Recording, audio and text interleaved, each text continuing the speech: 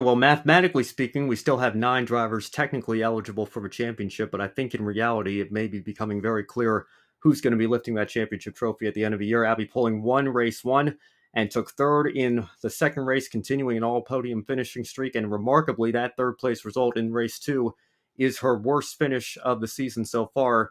At the pace that she's on, she could reduce that mathematical number of drivers left in the championship fight to as low as 2. Doriane Pin may be still the only one still with any sort of prayer at taking this championship fight to Abbi Pulling. We'll talk about her in just a minute, but first, Emily, we'll start with you here. When I say there's 9 drivers mathematically eligible, that includes drivers like Jess Edgar, Aurelia Nobles, who are on 22 points to Pulling's 190. They would have to take pole position, set the fastest lap, and win every race from here on out, assuming Abbi Pulling doesn't score a single point. So realistically speaking, can we crown Abbi Pulling champion-elect here? Does she seem to have one hand on this trophy already at this point in the season?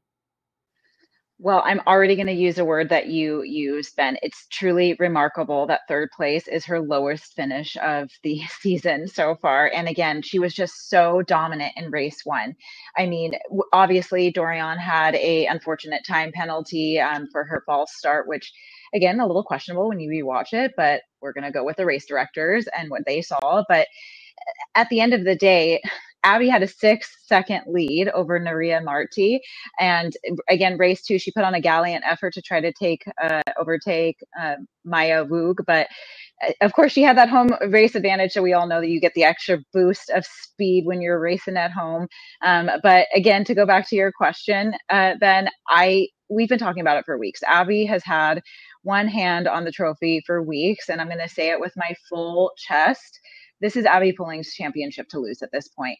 Of course, next race we're going to see the ladies is out in Singapore, and I guess there is an advantage for the other competitors because the women haven't raced there before, so perhaps that's going to level out the field. But Abbi is just running away with this championship, and she's been so dominant so far. I can't imagine she's going to have a disastrous end of her season.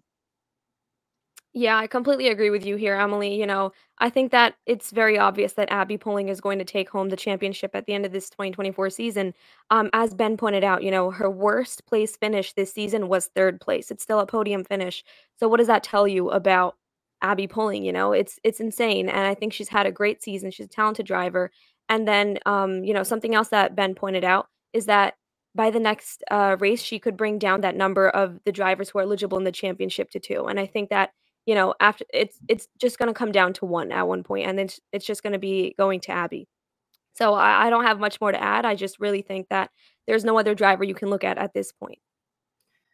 Yeah, probably a matter of when, not if, that championship is officially clinched here. But I think Abbi Pulling is performing how we expected Doriane Pin perhaps to perform. She was, I think, the one that, especially after the first weekend in Saudi Arabia, where she crossed the finish line first in both races. Of course, she had that, what I still think was incredibly too harsh of a time penalty for taking an extra lap in race 2.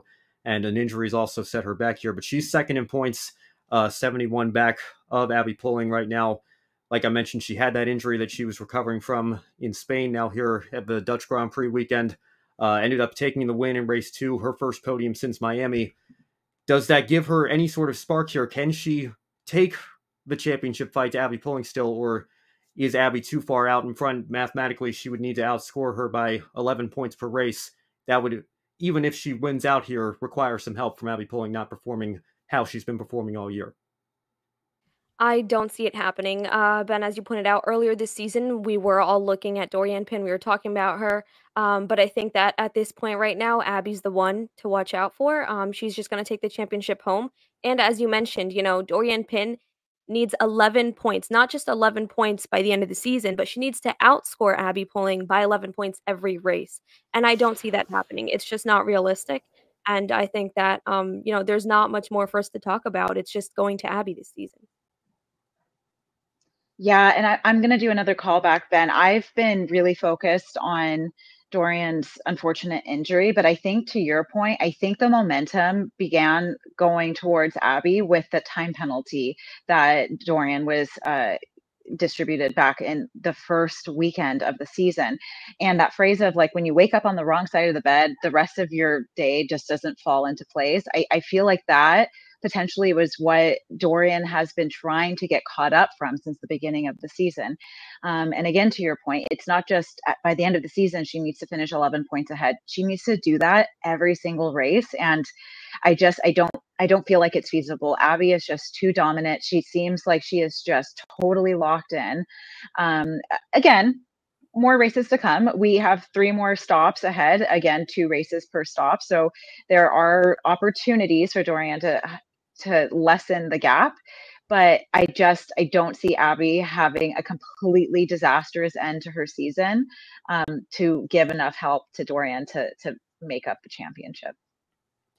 Well, let's look a little bit further down the championship order here. We've got the young American Chloe Chambers in third. Nerea Marti is in fourth, and she is one of the 5 drivers that is not officially supported, fully supported by one of the 10 F1 teams. She's ahead of Maya Vogt from Ferrari, the 3 Red Bull affiliated drivers, and Bianca Bustamante with McLaren, who's in 7th right now in the championship. So, Emily, if she returns to F1 Academy next year, would teams from Formula One start looking at Nerea Marti as a driver to pick up to fully back for the 2025 season?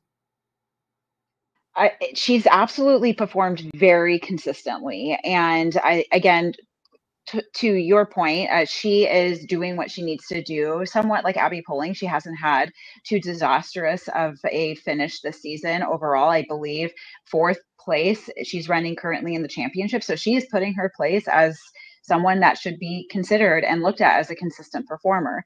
The problem is that there are extremely limited opportunities in this field and extremely talented drivers, as we see in, F1, F2, F3. So she certainly is someone that's aligning herself to be considered, but is there a spot for her? Is there an opportunity for her next year? That's what we're going to have to watch and find out.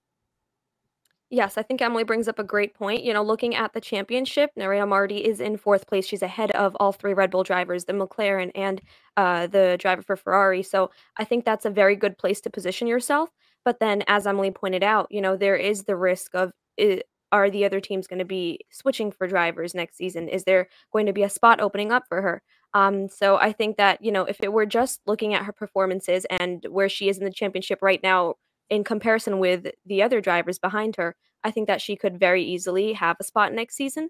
But it does raise some other concerns about where the other drivers would go, where what teams would support what drivers, and I just think that it's something we're just going to have to look out for. You can't predict it at this point. All right, we'll leave it there. One clarification regarding the Red Bull drivers. I said the 3 affiliated drivers, of course, Emily DeHaas, part of the Red Bull Academy, but it's the Alkabaisi sisters, Hamda with Red Bull Racing and Amna with the RB team, respectively, that have the full backing. So just to clarify what we meant by that here. But we'll keep an eye on the standings and how everything continues to sort itself out here over these final few rounds. And, of course, more coverage of the F1 Academy right here on this show on the Grid Network.